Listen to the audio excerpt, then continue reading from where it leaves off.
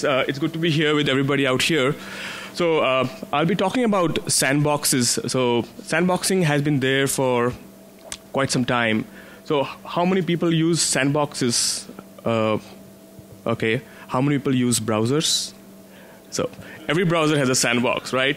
So sandboxing has become an integral part of what we do today in our security lives, and even the iOS, even the apps you get have a layer of sandboxing. So in this talk, I'll be talking about sandboxing on Windows operating system. But before I start, a little bit about myself. I'm in a startup called Bromium. We launched this company around 3 years back. I guess it's not longer a startup anymore. It's 3 years old. But before that, I have done a bunch of startups, mainly in the security world. My first startup was an IDS way back in 2000. And then I like to focus on offensive, defensive kind of security research. And this talk actually I presented at Blue Hat earlier last year, and also at Black Hat in Amsterdam. So this is a variation of that talk, and I would say an increment of my previous talks. So the agenda is I'll talk about sandboxes from an architectural perspective, and more from a security architect or a pen tester's perspective, right? And then we'll kind of categorize the various types of sandboxes we encounter on a daily basis. And then I'll kind of do some live exploit demos where we break out of every sandbox. And after we understand the architectural limitations of these sandboxes. Right. So the last part has some more fun stuff. The first part is the gory details. Yeah. So, but I have to go through those. So, what's a sandbox? I think if you have kittens and cats, you might actually relate to this. This is also a sandbox, a real-world sandbox. But the sandbox, the whole concept of a sandbox, is to create an environment where you can isolate a threat. Or you can run untrusted content, right? That's kind of the main goal of a sandbox. The idea is that you should be able to contain code so that it doesn't infect the user, right? So that so you assume that whatever is coming inside the sandbox is an exploit or malware. So you have to assume that, right? It's untrusted. And for this talk, I'm going to be talking only about application sandboxes, and for this talk, I've kind of divided it into two categories, type A and a type B. And it's kind of my own naming convention. Type A, type B kind of sounds easy to remember.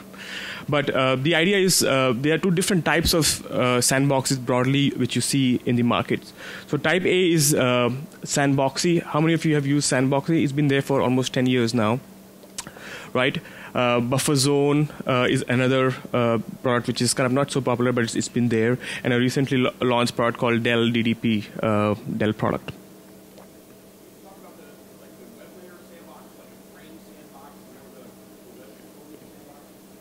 No, so that's kind of the HTML5 and all of those have those sandboxes. So I won't be talking about those, but I'm talking about the architecture of the implementation of a sandbox here.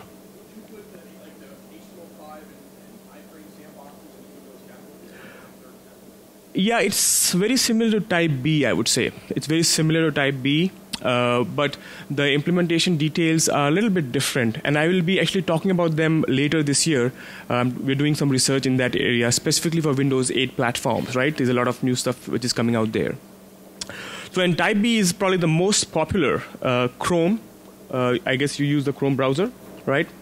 And Adobe ReaderX, both of which are actually derived from the Chromium project. It's an open source project which Google bought several years back, and they are actually what I call a type B sandbox. So what we'll do is I'll talk about these a little bit in details from an architectural perspective, and once we understand the limitations of the architecture, we'll do the exploitation fun stuff. So little bit digression here. So before we get into details, just a quick view of how operating system internals work. This is kind of how the operating system Windows works, right? So you have two components broadly classified. One is the user mode, and then you have the kernel mode, right? And we don't realize, but we rely heavily on the kernel for a lot of the day-to-day interactions that we do, a lot of the work we do. Like, for example, just opening a font file you actually are directly making calls to the kernel, right? And it has been done mainly for performance, but it's kind of bad for security, right? And so actually we talked about this to Microsoft, and actually they are looking at evaluating how they can reduce this attack surface, which we'll exploit later now in this talk. So the idea is that the kernel is a huge attack surface. It's a huge, humongous amount of code, probably 20 millions of lines of code at least, or probably a little bit more. So which means that there will always be bugs and there will always be vulnerabilities which can be exploited by, say, by attackers, right? So that's kind of how operating system works. Now let's look at type A sandbox. So that's the first category. This is what I said as Sandboxie. So the idea is, so how our type A sandbox works is it's basically a kernel driver, and the idea is to run untrusted code inside an encapsulated container. It's a virtualized file system, virtualized container, which is done at an application layer pretty much, right? And you have drivers which interact with the kernel and allow or disallow access. So if you break it from an architecture perspective, this is how kind of these sandboxes look. What you have is a kernel driver, right? And then you have a sandbox process inside the sandbox. So the kernel driver basically makes a decision whether an API call can be made. Is it allowed or not allowed, right? Let me give you a quick demo of how it looks in real world.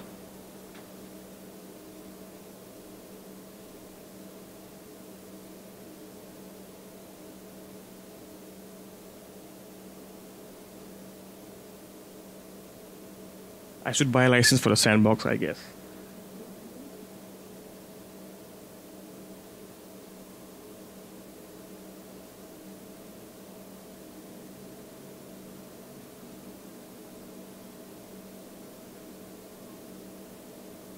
So what I have done here is I've opened a command prompt inside a sandbox, and then I open Notepad outside the sandbox. So I should not be able to kill the Notepad process from the sandbox, because it should not have access outside the sandbox, right? So I do a task kill.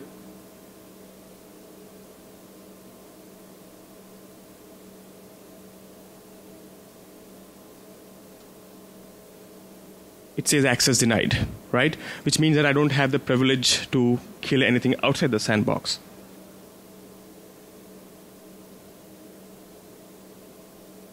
And I'll talk about how we deal with that, how we break out of that, and how we can access that once I go in the exploitation phase.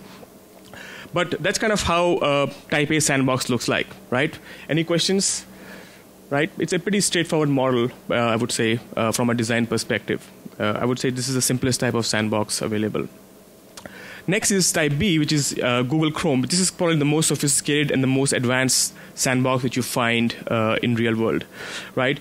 So, and for how we are defining it is that you have a master and a slave, and how it works is the slave is confined to what it can access, and everything is channelized through the master, right? Which means that master is like the traffic policeman. It's like it has policies, and it decides what access is allowed and what is disallowed to the slave, right?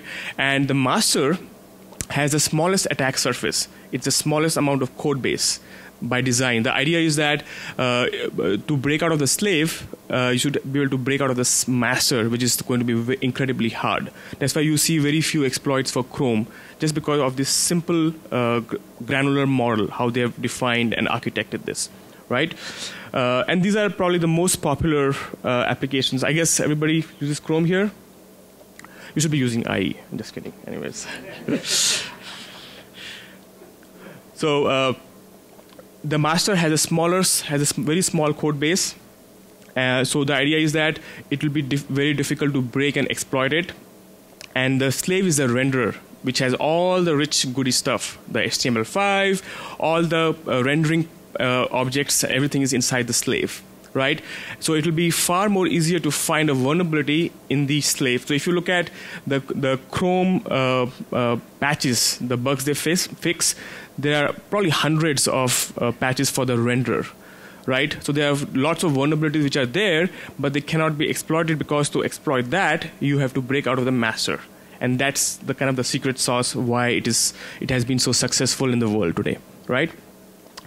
But the problem here is that the slave has to still directly interact with the kernel, right?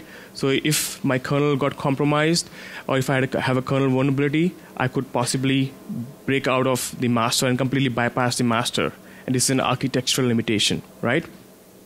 And also the slave, which we actually found later in our research, also has access to some user mode components, which is one more attack surface, which we will exploit in a bit.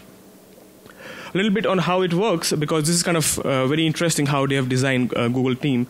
So this is kind of the master. You have it's kind of control. All the communication happens via IPC mechanism, right? And this is the sandbox, and the master decides via the policy what accesses are allowed, what are disallowed, right? So for example, the slave runs with low privileges. For instance, restricted tokens, job object, desktop object, integrity levels. These are the OS controls available to minimize the access to the slave. And interestingly, as per the Chromium open source project, it's not as hardened as you would imagine. For instance, mounted FAT and FAT32 volumes, there is no protection today as per the open source Chromium project. And for TCP/IP, there is no protection. And then access to most other stuff is pretty much, I would say, confined and available, which is probably good enough from a security standpoint, from an architectural standpoint, right? So this is how it works. So if you make like a file access call today in the Chrome browser, this is what happens behind the scenes. So this is 2856 PID is the slave, and this is the master. So here you are trying to access this DLL. The slave needs to access this netscanner DLL, and it's the moment it accesses it, it gets an access denied, right? And then it has to request to the master that, hey master, I need to access this DLL. Can you please request me? Can you please give me access? And the master basically decides that, okay, this is allowed, and it duplicates the file handle, and ultimately it gives access to the slave. So all of this happens via named pipes mechanism. So so this is actually a procmon view. So procmon doesn't look at name pipes, but this is what happens behind the scene for every action you do in Chrome browser. This is how it works, the inner workings of a Chrome browser, right? So so the question is now, how resistant is master to a malicious slave, right? And this is what most people have been working on. The idea is that, and that's kind of behind the whole concept behind the design of the Chrome sandbox, right? We expect that the slave is going to be malicious, so master has to be resilient to those attacks from the slave, right? And most of the past research has been in that direction, but it has been changing towards the other side, which is how resistant is the operating system to a malicious slave. Now that we know that the slave has direct access to certain OS components, what if there was an OS vulnerability which I could leverage from the slave, right? And this is kind of what we focus on. In fact, the Pawn-to-Earn contest, have you heard about that Pawn-to-Earn contest? So last year, around the time when we published our first paper, the MWR labs also bypassed Chrome using a kernel vulnerability. And they got a good bounty prize, which is kind of cool, right? Google is apparently giving lots of cash this year as well, from what I hear, but it's for the Chrome OS. Nobody uses Chrome OS. Anyways. So master-slave sandbox on a Windows Adobe Reader, this is how it looks like. So if you open the properties of your Adobe Reader, you will see that the low integrity level, it limits the network connectivity, it limits a lot of accesses which are like controls from the operating system. So this is how the Adobe Sandbox has been implemented. And you know what, Adobe and Chrome are part of the same project, which is the Chromium project, but the implementation is very different from security standpoint. The hardening and the work involved has been very different. And then, so for Adobe Reader, there's a lot of work. In fact, one of the first malware was identified in the wild in February last year, which broke the Adobe Reader sandbox. And this was, I think, I guess a year after Adobe said that they had zero malware. So kind of not a good claim to make, I guess. So, but that malware was a complex malware. Why was it complex? It was because the vulnerability which was exploited was in the master. So you have to have multiple vulnerabilities to pivot out of the sandbox, right? So I think that there are easier ways to break out of the Adobe Reader instead of going that approach, and that's what we'll be talking about now. Okay. So this is the Chrome browser. Chrome browser is far more robust in terms of security. They have invested a lot of money, a lot of effort. They have some very smart guys in Google who are hardening the browser all the time. So if you see right here, you see something called untrusted integrity level. This is far more restrictive than the one that Adobe Reader has, right? So just the simple hardening point of view, Adobe Reader hasn't been as hardened as Chrome, although they use the same architecture, right? Which is kind of interesting, which means that, PDF bugs, now you know why PDF bugs are so common. Anyways, for Chrome, it is far more deprivileged than what's publicly available. Like as per the Chromium project, you can access FAT32 system, file mounting, and so on. But for the Chrome browser, first of all, you have the untrusted integrity level, and then the access to FAT32 file system is completely denied. Which means that even if you compromised, you will have to do a lot more work to bypass all these restrictions and compromise the user and infect the machine, right? Okay, so most of the attacks in the Chrome browser, again, have been targeted at the master. Have you heard of Pinkie Pie, the exploit by Pinkie Pie? So I think it was a couple of years back, one guy wrote an incredible exploit to break out of the Chrome browser. I think he won the bounty prize.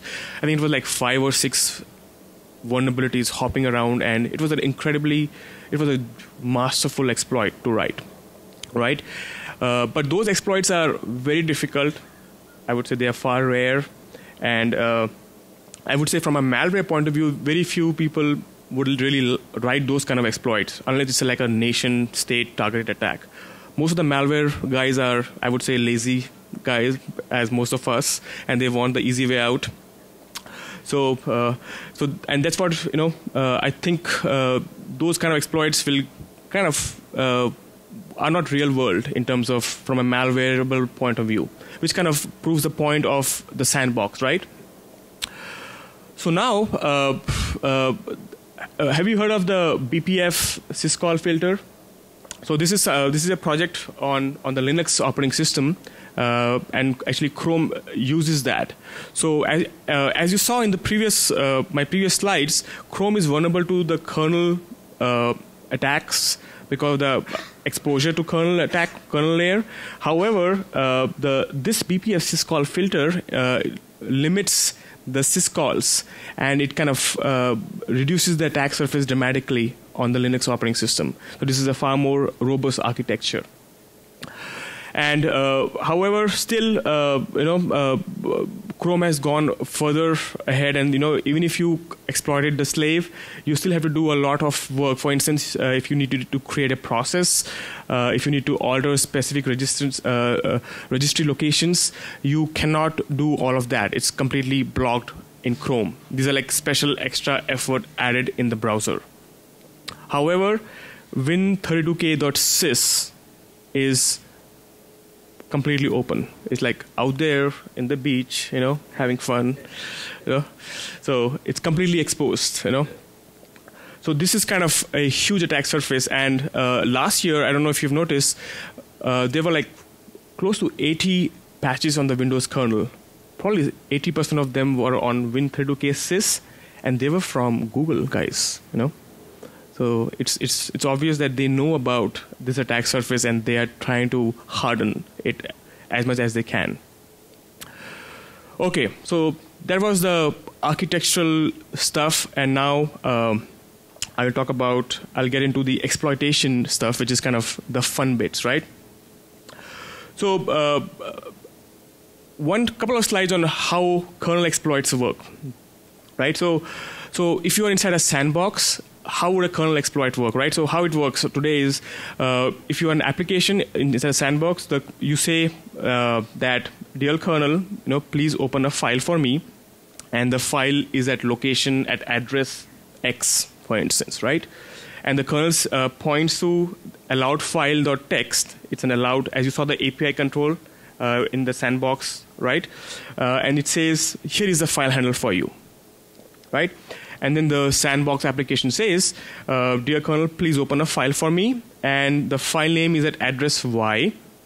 But the kernel says, you know what? This points to a location called secret file, and you are a sandbox application, and I cannot let you access that file. So as I just showed in my demo, when I did the sandbox demo, I could not kill notepad.exe. That's exactly how it works. And the enforcement happens like that, right? This is how it's implemented in the kernel. However, supposing you had a malicious user or a malicious exploit coming out there, how it would work. So the sandbox application will say, dear kernel, please draw the text hello world for me using the TrueType font. The TrueType font is, by the way, the most beautiful font I've seen. All the cool exploits. Have you heard of DoQ? It uses the TrueType font. It's kind of fun stuff. Anyways, so it's stored at address X. Now the kernel will say, okay, you know what? You're a sandbox application, but using a font is a natural. It's kind of a good natural thing to do, right? You have to use a font. I cannot block that. So you need to access it to function properly. So you know what? Before I give you access to that, I need to parse the font, right? And then while parsing the font, the kernel corrupts its own memory because there was a bug there. There's a vulnerability there in the font, and after that memory corruption, the kernel starts executing code at X, where it can do anything it wants, right? Basically, you have complete control over the machine out there from there on. Okay, so now I start the exploit. So this is kind of my kernel. So this is the list of kernel exploits which have been there for the past 18 months. So we select one exploit called the systhread exploit. It was found by actually my co-worker at Bromium Labs, and so this is kind of the kernel hacker out there right inside. So what I'll do is now I'll do a breakout out of the sandbox using a kernel exploit. Okay.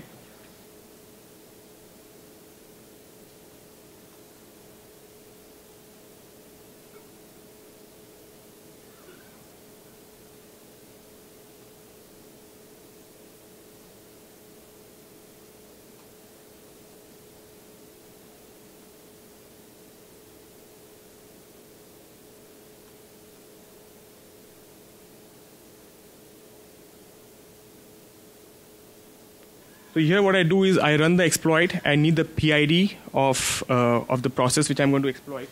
I'll explain that in a bit.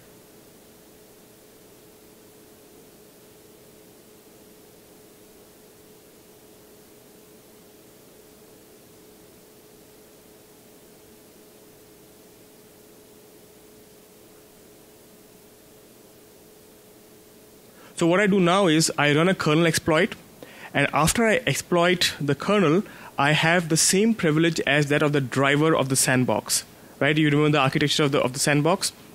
And then what I do is I pivot out of the sandbox by migrating to a process called WinInit, which is of PID 384, right? So just check out the exploit now. No blue screen, that means it's a good sign.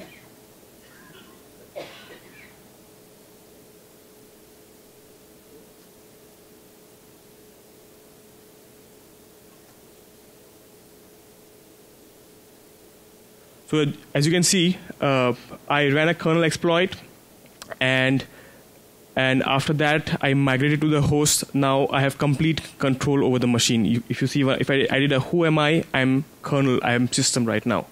The sandbox has been completely breached, right? To demonstrate that, I'll just kill the notepad which I was not able to kill earlier, right?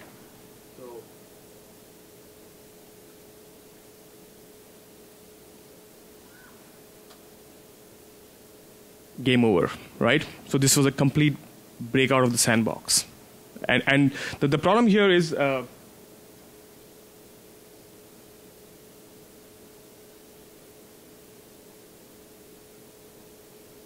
problem here is that this is an architectural limitation. You cannot do anything about it. This is a design limitation. You cannot solve this problem, because this is, if your kernel is vulnerable, what can you do about it, right? So is this a problem? Is this like a serious problem? Is this like a joke? Well, in the year 2012, there were around 25 CVEs, 25 kernel patches from Microsoft. Last year, there were 80 plus CVEs on the kernel, right? Which means that it's a huge attack surface. More vulnerabilities are occurring more frequently, and recently we found a variant of the TDL4 rootkit, which was exploiting a kernel vulnerability which can pretty much bypass any of these sandboxes in the wild, right? And the worst part is, you have been warned. I mean, it didn't come out. I should have used a black font, I guess. Anyways, it's a large attack surface. You cannot do much about this. Application sandboxes are fundamentally vulnerable to this. You cannot solve this problem. This is a design architectural limitation, right? Any questions on this so far?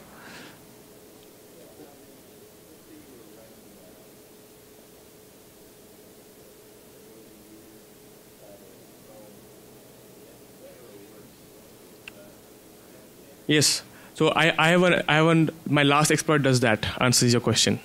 I'll come to there. I'll answer that question in 10 minutes. Okay. Anything else for the kernel exploit so far? No. Okay. Good.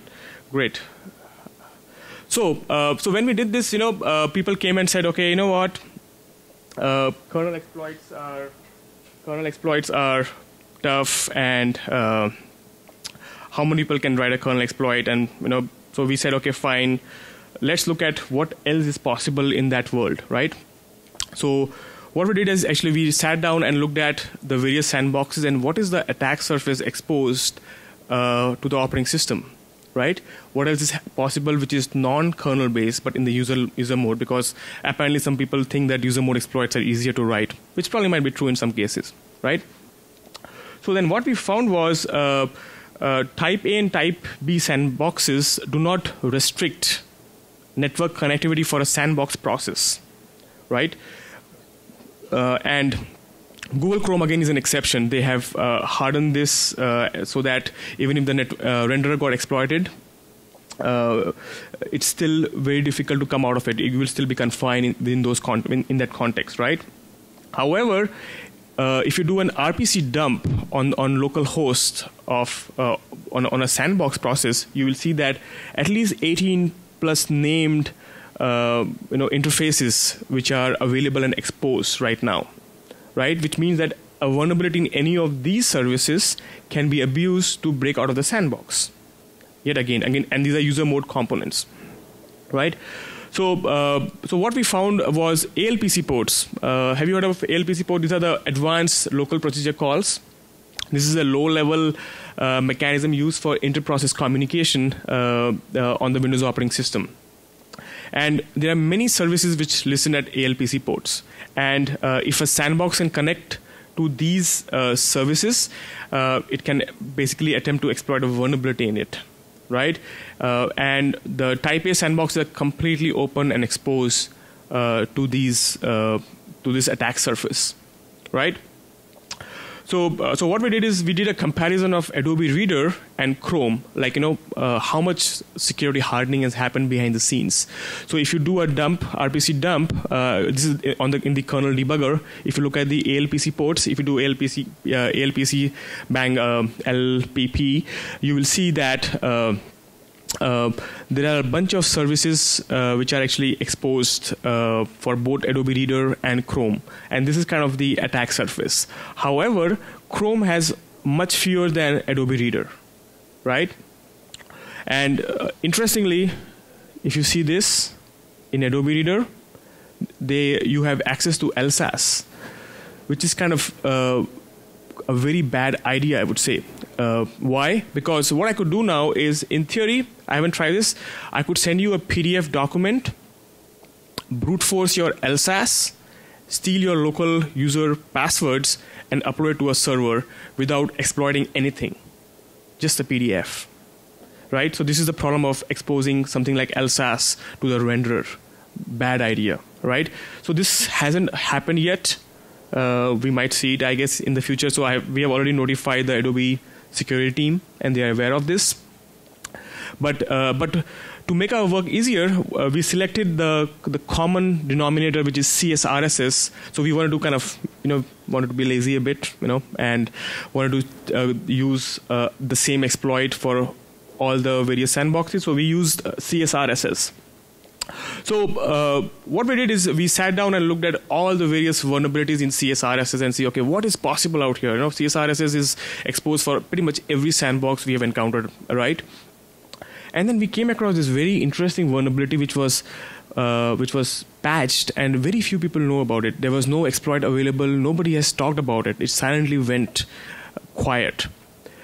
So this is the vulnerability description.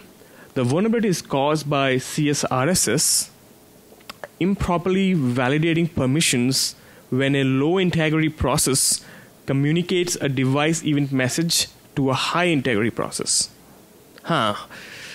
As cryptic as it can be, right? Microsoft KB. So anyways, the reality is the vulnerable versions of CSRSS perform no validation or no permission check, blindly executing post messages with all parameters controlled by the peer. That is really, really bad, right? It's a design flaw. So have you heard of shatter attacks? Way back in the early 2000s, it's kind of a shatter attacks happening again in this day and world, right? Going back to the future, as they say. So now what we do is that I will use this vulnerability, and then I will break out of all the sandboxes using a user mode exploit, right? And this is how it looks like.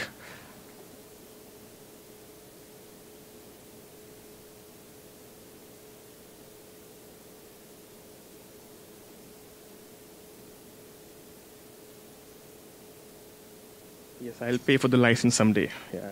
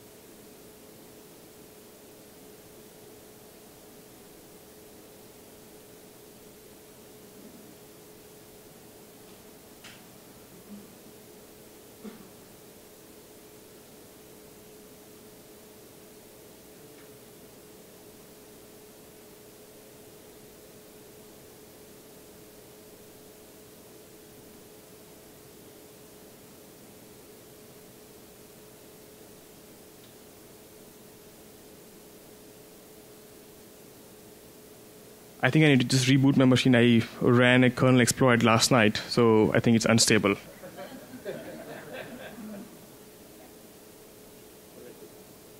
Sorry about that.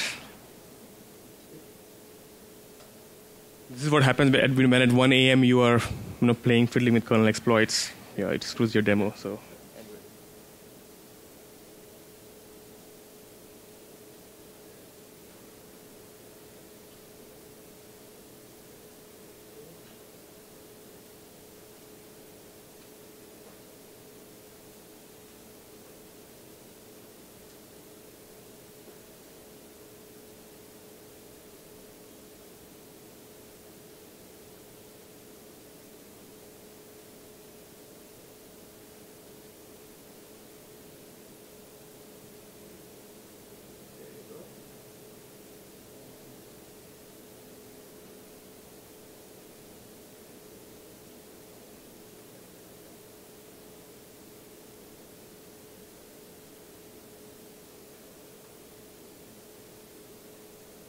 Okay, so now is the fun stuff. So as you can see, I have two command prompts here.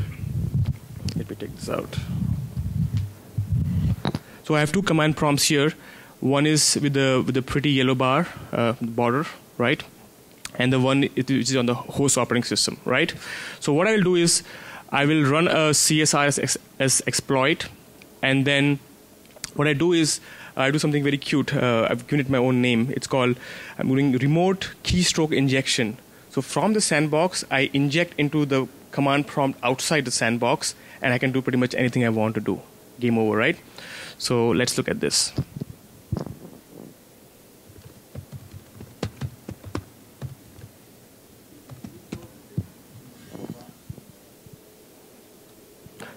Yes, the yellow box, the box with the yellow border is actually the sandbox, right? So I'm inside and confined in the sandbox here, and the box, the command prompt without the yellow border is outside. So I should have no access to that, right? So what I will do is that I'll break out of the sandbox and start injecting into the one outside, right? Okay. Okay, here we go.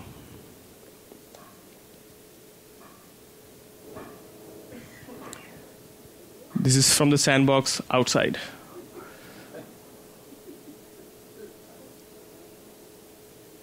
Right? Which means that at this point, I can do anything I want. I can run a Trojan. I can do, this is like I've completely breached the sandbox, right? This is the fun stuff. So what I do now is I just go to FTP and I log on to a remote server, right? Steal your confidential.doc, right? Classified.doc, and then upload it by, and then I self-destruct, right? I just kill myself and game over. Complete bypass, right? So was it fun? Cool. So that was an exploit using CSRSS. Now you can see that expression on the kitty, right? Holy crap! Oh, okay. Okay. Cool. So again, so we kind of published a detailed paper. It's available on our website, labs.bromium.com, where we have a full detailed analysis on various attack vectors and how you can bypass all of these sandboxes. And again, we are focusing on it from a very different viewpoint. We are not trying to break the sandbox. We are looking at the attack surface and how can we break out of the sandbox without breaking it, by looking at vulnerabilities in the operating system itself. Because, what are the chances that Microsoft won't have a bug? Pretty low, right? So I'm banking on that pretty much. So I won't find a bug in your sandbox, but I'll find a bug in Microsoft and use that to break out of your sandbox. How do you deal with that now? Anyways, so what we found was the type A sandboxes.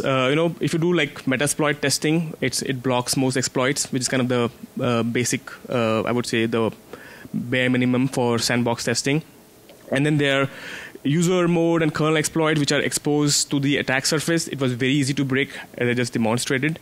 But the moment you find an OS vulnerability in CSRSS or Win32k.sys, you can break out of these very easily. However, for Chrome, it was much harder. It was much more harder to break out of Chrome because of the additional hardening that has been implemented, right? And the other interesting thing we found was something called sandbox leakage.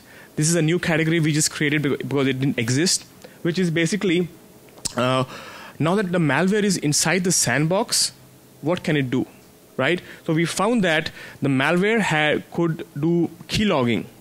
So you are outside the sandbox, the malware in the sandbox, and you are going to your bank outside the sandbox.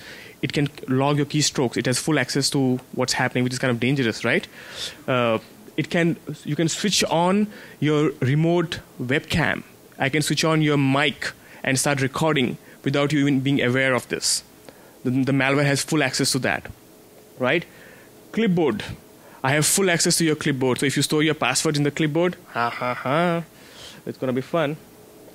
Screen scraping. I could screen scrape, although we found that BufferZone Pro had done something there to disallow that. So we didn't try to break that. So we just said, okay, it's medium. They thought about it.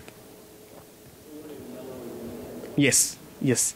So kind of green is like they did something about it. Yellow means that I had to think about it.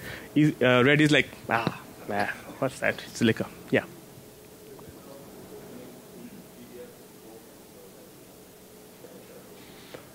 Yes, I would say so. Yeah. So actually, PDF Chrome has implemented their own PDF reader version, and it's kind of pretty sound from a security standpoint.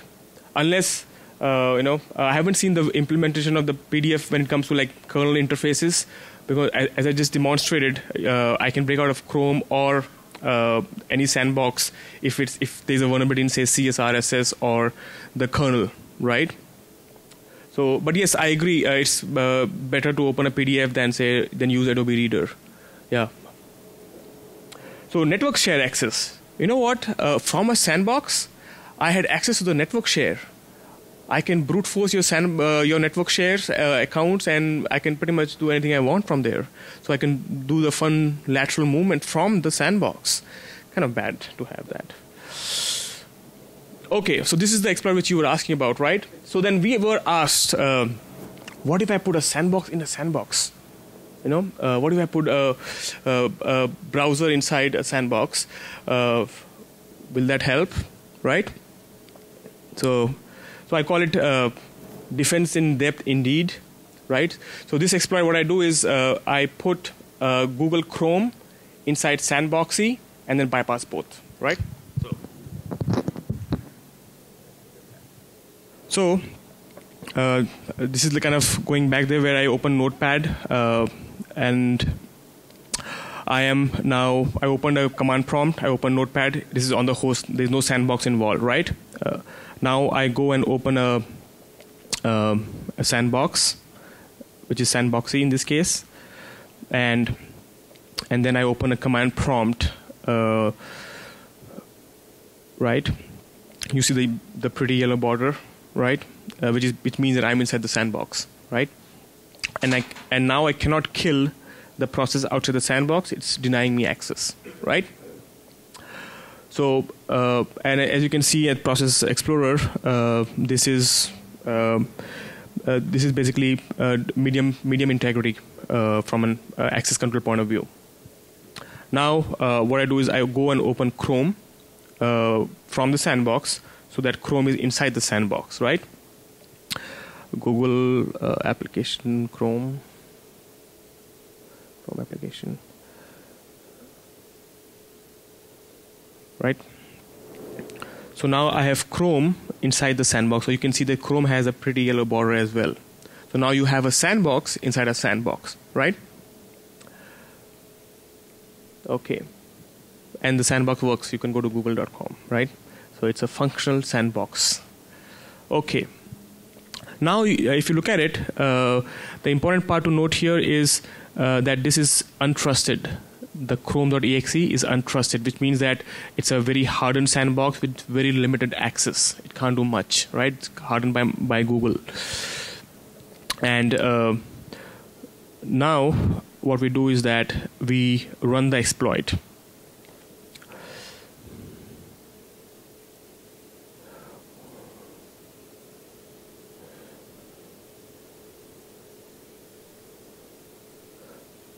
So a little bit about how I'm using the exploit now. So what I do is that I simulate a vulnerability in the renderer. There are like hundreds of vulnerabilities in the renderer. I assume that the renderer has a vulnerability. So I inject into the renderer, and from there I load a font file. Supposing if you go visited a website which had a font file, right? I load a font file. And the moment I load the font file, I will basically I'll inject a kernel payload, and basically this is the DoQ exploit. The DoQ malware was found in the wild a couple of years back. It is kind of known to be one of the most sophisticated malware found, almost like Stuxnet kind of caliber. Because the exploit is pretty cool, actually. We actually spent some time reversing the DoQ malware to kind of recreate this exploit, right? So now I inject into the PID of the renderer, which is 1712, right? And then this is the font, T2 embed. This is the font which Google has to load to run, and then I inject exploit dll.dll, right? So as you can see a calculator pop up, which means that the exploit worked. And this has medium integrity, which means that I was able to do something there. But I think you might want to see something more interesting than a calculator. So what I do now is I do the same mechanism wherein I pivot out of both the sandboxes using WinInit, which is of PID 388 here, right? So I wake up the port for 49152 of that, and then I do a bind shell, and then I basically listen on that, right? Which means that at this point, if I do a who am I have completely pawned the machine. It's game over.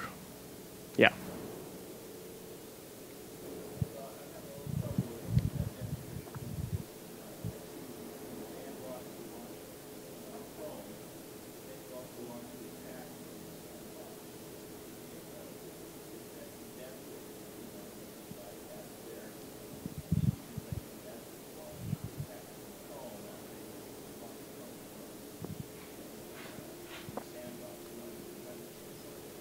Yeah, so how it works is that I'm assuming that you go to a bad website, right? So in this case, you're inside the sandbox, right?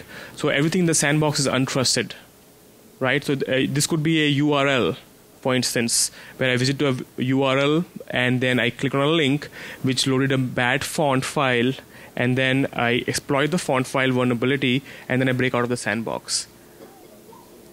This is a simulation, basically. Yeah. Yeah. Yes. Yeah.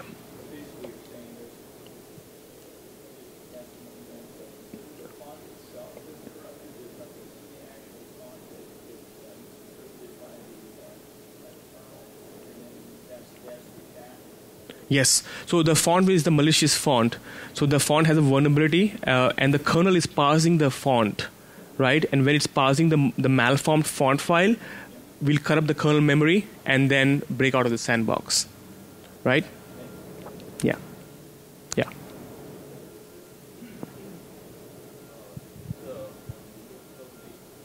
This is on Windows 7, but it should work on 2008 also. Yeah. I haven't tried 2012. That's a server-side platform, right? So this is more on the client side, but I think it should work on 2012. But the thing is that the vulnerability I use is a slightly old one, so we have to look for a newer vulnerability. So I'm just using a vulnerability which is kind of known instead of finding a 0-day. The idea is to prove a point on the architecture limitation, right? Oh yeah. So yeah. So I agree. Every Windows version is more secure than the previous one. That's how it works, right? That's how it works all the time. Yeah, every year is like that. So any questions so far on this? So out here, basically, to demonstrate that I have broken out. Yeah. Right. So I just reverse engineered the patch. I reverse engineered the patch from Microsoft. So there's something called patch diffing. So since the description looked interesting, so we selected which patches to look for. So what we did is, like, how it works is you take the DLL version which was patched and the one prior to that, and then we do something called binary diffing, right? So when you diff the patches, you know which function or which areas were patched by Microsoft, right? And then you try to figure out what they're trying to patch there. And then from there, we write an exploit code to basically to see, okay, what they actually patch. So there's kind of a lot of work involved behind the scenes. Yes. Yeah.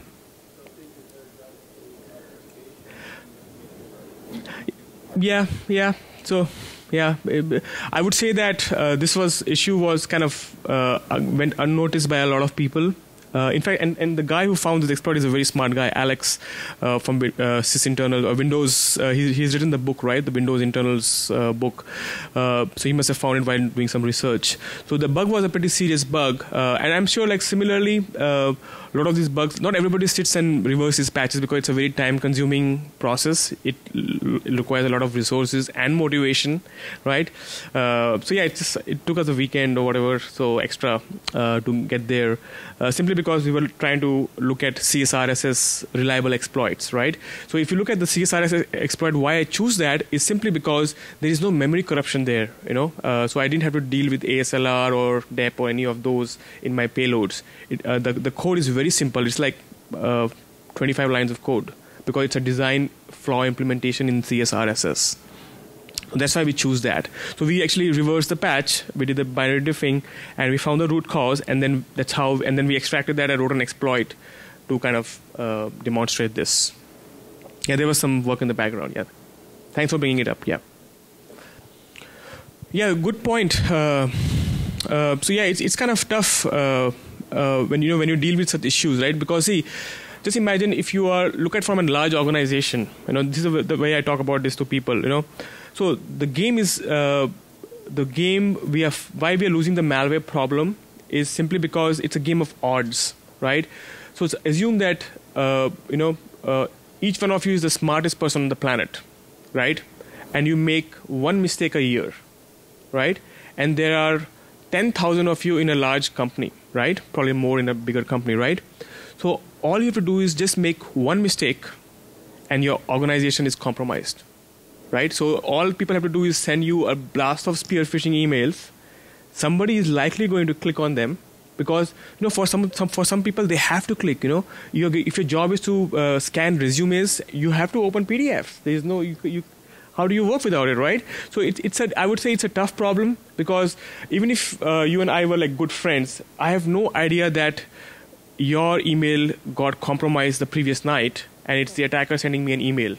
It's very difficult for us to really figure those out, right? That's why user education can go that far. But I think fundamentally, the products what we have to solve these problems. And I'll talk about that a little bit in my last slide on the mitigations, and what we have learned from this so far, right? So I have 5 minutes. So yeah, this is kind of the exploit. This is game over, boom, right? Okay. So let's come back to the slide. So what have we learned?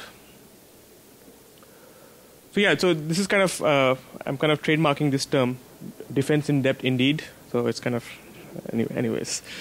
So conclusion, right? So we need to really understand, we keep on adding more and more layers on our endpoint solution targeting specific attack vectors. And then what happens is that our machines become slow. Right? So there is no depth of protection in pretty much most of the solutions we use today, right? And application sandbox is just one of them. So it's very important to understand the architectural limitations. This is something which cannot be fixed. You cannot do anything about it. This is a design limitation. So kernel attacks, application sandboxes are fundamentally vulnerable to kernel attacks, right? And some user mode components to which they are exposed to.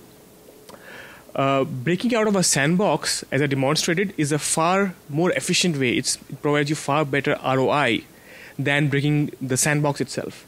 Because the sandbox objective is to harden the code and reduce the attack surface, right? But the chances that you find a vulnerability in the OS is much better. And so you're better off using an exploit like this, right? So, and then we found that in our analysis, type A sandboxes were far easier to break out of than type B, simply because type B sandboxes like Chrome and Adobe Reader are designed just for one application, not for any arbitrary application. So the hardening you can do can be very targeted, and you can do a much better job in making sure the attack surface is limited, right? But a type A sandbox like Sandboxie is like a very generic platform. It is not robust enough. And you know what? Some people actually do malware analysis inside sandboxes like Sandboxie. Don't do that. That's bad. Things will happen. So really avoid that. So one of the solutions is to provide a depth of protection. You can use a VM-based solution where you have like a virtualized stack of your whole operating system. So even if there's a kernel vulnerability inside the VM sandbox, you can't break out of it. You have to break out of the hypervisor, which is far more difficult than, say, breaking out of a sandbox itself, right? And then like CSRSS, all these vulnerabilities are no longer a problem there. So that's an alternative. Yeah. Sorry to address this area, I came late. You looked at Chrome uses DeCompose DPS. Yes, I mentioned that. Yeah. that's pretty cool. And in fact, when I went to Blue Hat earlier this year, we told Microsoft that, can we have something like this, please, on Windows. Yeah. Why was the Chrome sandbox more hardened than Chromium was? Is there an architectural difference? Yes. The Google guys have done a lot more work on hardening Chrome. Extra work has been implemented, done. I kind of mentioned it in some of my earlier slides. They have done a lot of extra work. I've kind of mentioned that in the paper, which I just mentioned about. We have a detailed paper on that.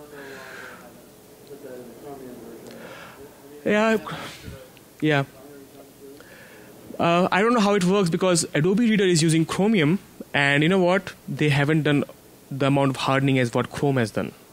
So I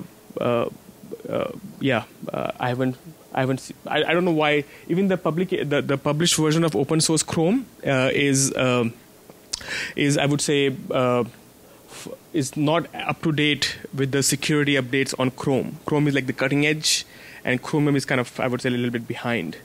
Simply because I guess it's open source, but now Chrome is like Google's flagship browser or whatever, and they're competing with Microsoft, right? So I guess that's the reason. But it is not up to date, I can tell you for sure, at least when I checked last.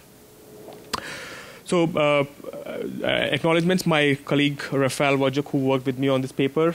This paper is available to download from labs.bromium.com. And if you have any questions, feel free to ping me on Twitter. This is my Twitter ID, and on email or wherever on the internet, right? So I think I'm just on time. I just did it, yes. Any other questions? Yeah. Right, so Adobe Reader and Chrome, like you cannot have Adobe Reader inside Chrome, because they have a plugin for it, yeah, whatever is there. But the point is that I haven't played with the plugin, but the problem is that the moment there's a kernel interaction, I can still break. The point is that even if you layer sandboxes as I demonstrated, sandbox in a sandbox, I'm accessing the kernel directly. So I'm bypassing the architecture. You cannot do anything about it. I can still bypass those as well. Doesn't matter.